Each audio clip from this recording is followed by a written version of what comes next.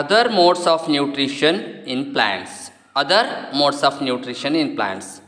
Modes of ನ್ಯೂಟ್ರಿಷನ್ಸ್ನಲ್ಲಿ ನಾವು ನೋಡಿದ್ದೀವಿ. ಹೋಮೋಟ್ರೋಫಿಕ್ ನ್ಯೂಟ್ರಿಷನನ್ನು ನೋಡಿದ್ದೀವಿ ಮತ್ತು ಹೆಟಿರೋಟ್ರೋಫಿಕ್ ನ್ಯೂಟ್ರಿಷನನ್ನು ನೋಡಿದ್ದೀವಿ.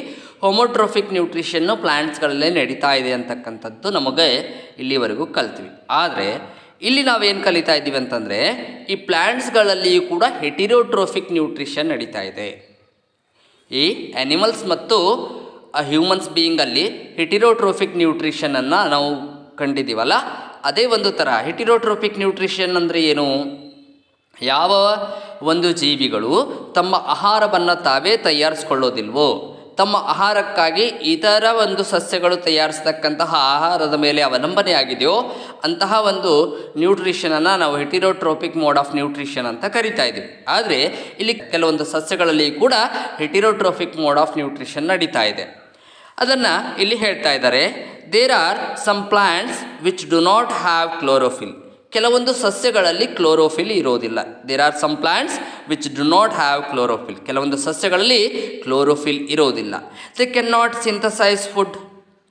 If there is no chlorophyll in the plants they can not synthesise the food. ಯಾವಾಗ ಅಲ್ಲಿ ಕ್ಲೋರೋಫಿಲ್ ಇರೋದಿಲ್ಲ ಅಂತಂದರೆ ಅಲ್ಲಿ ಒಂದು ಫುಡ್ ಸಿಂಥಸೈಸ್ ಆಗ್ತಕ್ಕಂಥ ಒಂದು ಪ್ರೊಸೆಸ್ ನಡೀತಾ ಇಲ್ಲ, ಒಂದು ಪ್ರೊಸೆಸ್ ನಡೀತಾ ಇಲ್ಲ. ಹಾಗಾದರೆ ಯಾವಾಗ ಅಲ್ಲಿ ಫುಡ್ ಸಿಂಥಸೈಸ್ ನಡೀತಾ ಇಲ್ವ ಅಂದರೆ ಅದು ಹೇಗೆ ಸರ್ವೈವ್ ಆಗ್ತಾ ಇದೆ? ಅದು ಹೇಗೆ ಸರ್ವೈವ್ ಆಗ್ತಾ ಇದೆ? From where do they derive the nutrition?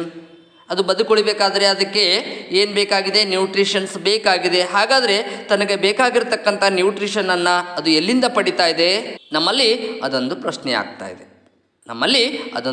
ಆಗ್ತಾ ಇದೆ. ಯಾವಾಗ ಅದರಲ್ಲಿ ಕ್ಲೋರೋಫಿಲ್ ಇಲ್ವೋ, ಯಾವಾಗ ಆ ಒಂದು ಸಸ್ಯದಲ್ಲಿ ಕ್ಲೋರೋಫಿಲ್ ಇಲ್ಲ ಅಂತಂದಾಗ ಆ ಒಂದು ಸಸ್ಯ ತನ್ನ ಒಂದು ಆಹಾರವನ್ನು ತಯಾರಿಸ್ತಾ ಇಲ್ಲ, ಯಾವಾಗ ಅದು ಫುಡ್ ಸಿಂಥಸೈಸ್ ಮಾಡ್ತಾ ಇಲ್ಲ ಅಂದಾಗ ಅದು ಸರ್ವೈವ್ ಆಗಬೇಕಾಗಿತ್ತು, ಅದು ಬದುಕುಳಿಬೇಕಾಗಿತ್ತು ಅಂತಂದರೆ ಅದಕ್ಕೆ ನ್ಯೂಟ್ರಿಷನ್ಸ್ ಬೇಕಾಗ್ತಾ ಇದೆ. ಆ ನ್ಯೂಟ್ರಿಷನನ್ನು ಅದು ಎಲ್ಲಿಂದ ಪಡ್ಕೊಳ್ತಾ ಇದೆ ಅಂತಕ್ಕಂಥದ್ದು ಒಂದು ಕಾಮನ್ ಕ್ವಶನ್ ನಮ್ಮಲ್ಲಿ ಹುಟ್ಕೊಳ್ತಾ ಇದೆ. Like human and animals, such plants depend on the food produced by other plants. They use the ಹೆಟಿರೋಟ್ರೋಫಿಕ್ mode of nutrition. ನಾವು ಮನುಷ್ಯರು ಮತ್ತು ಇತರ ಪ್ರಾಣಿಗಳಲ್ಲಿ ಹೇಗೆ ಹೆಟಿರೋಟ್ರೋಫಿಕ್ ಮೋಡ್ ಆಫ್ ನ್ಯೂಟ್ರಿಷನ್ ಇದೆಯೋ, ಅದು ಇತರ ಒಂದು ಸಸ್ಯಗಳು ತಯಾರಿಸ್ತಕ್ಕಂತಹ ಫುಡ್ಡಿನ ಮೇಲೆ ಅವಲಂಬನೆ ಆಗಿದೆಯೋ, ಈ ಒಂದು ಸಸ್ಯಗಳು ಯಾವ ಸಸ್ಯಗಳಲ್ಲಿ ಕ್ಲೋರೋಫಿಲ್ ಇರೋದಿಲ್ವೋ ಆ ಒಂದು ಸಸ್ಯಗಳು ಕೂಡ ಹೆಟಿರೋಟ್ರೋಫಿಕ್ ಮೋಡ್ ಆಫ್ ನ್ಯೂಟ್ರಿಷನನ್ನು ಮಾಡ್ತಾ ಇದೆ. ನಾವು ರಸ್ತೆಗಳಲ್ಲಿ ಹೋಗಬೇಕಾದ್ರೆ ಅನೇಕ ಮರಗಳ ಮೇಲೆ ಕೆಲವೊಂದು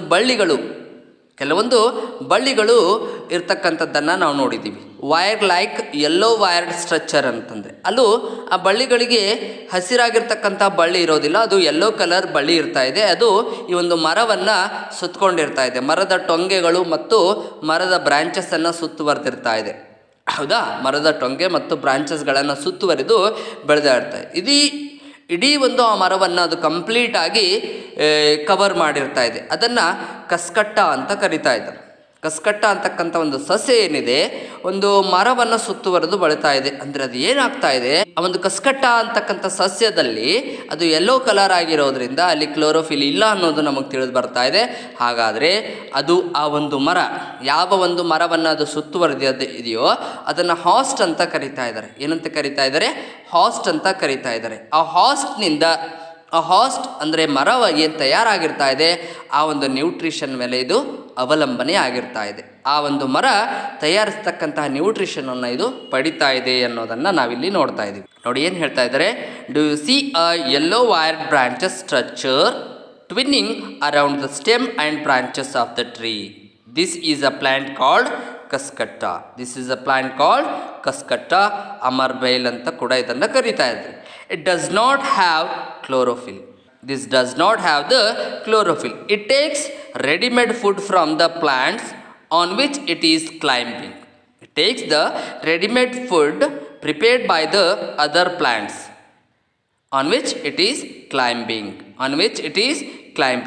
The plants on which it is climbing is called as the host.